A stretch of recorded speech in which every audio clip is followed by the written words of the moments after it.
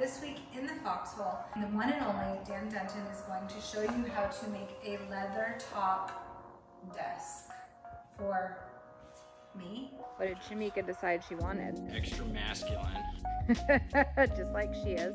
Which took us several steps to get here as far as design choices. We talked about soapstone, which is soft. We talked about marble, which stains. We talked about wood top, which is just too much wood for me. Plus I would be chasing everybody around with a toaster and asking them not to sit or use or work at their desk space.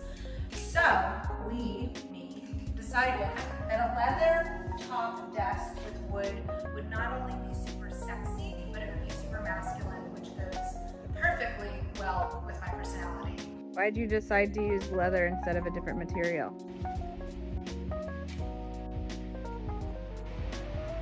What are you talking about? I didn't make any decisions here. You made the decisions. I'm just doing the work. So Danny is going to now show you how to make a leather bound desk with this beautiful leather that we got at Leather Wise, and then we are going to put it all together, and that will be another show, another time. But check this out, how to make a leather bound desk top.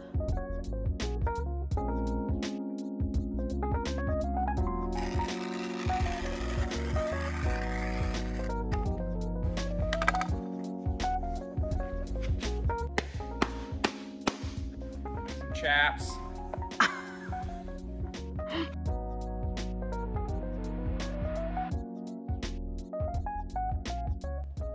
Is that your pelt? Or like Darth Vader? Batman. This is the next top fashion design. Batman. We primed the plywood with a little water and PVA glue, which I don't know if that's the right thing to do, but We'll find out. and then we're putting contact cement on the plywood and also on the leather.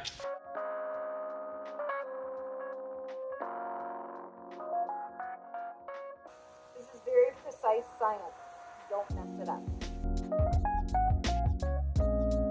Now Danny got a tool out, and now what are you doing, Danny? Just kind of rolling out any bubbles or eye spots. Is that a real tool or is it a make-believe tool? I can't find my real tool since the move. Oh, shoot. Homemade. I jerry-rigged this. MacGyver? MacGyvered this thing in a vacuum press.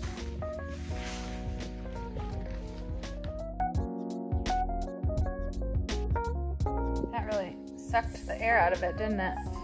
Yeah. Piece numero dos coming at you.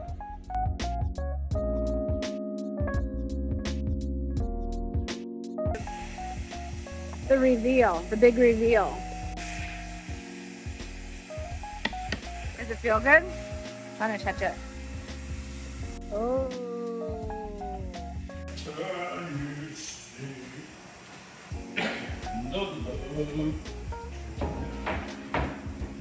Wow.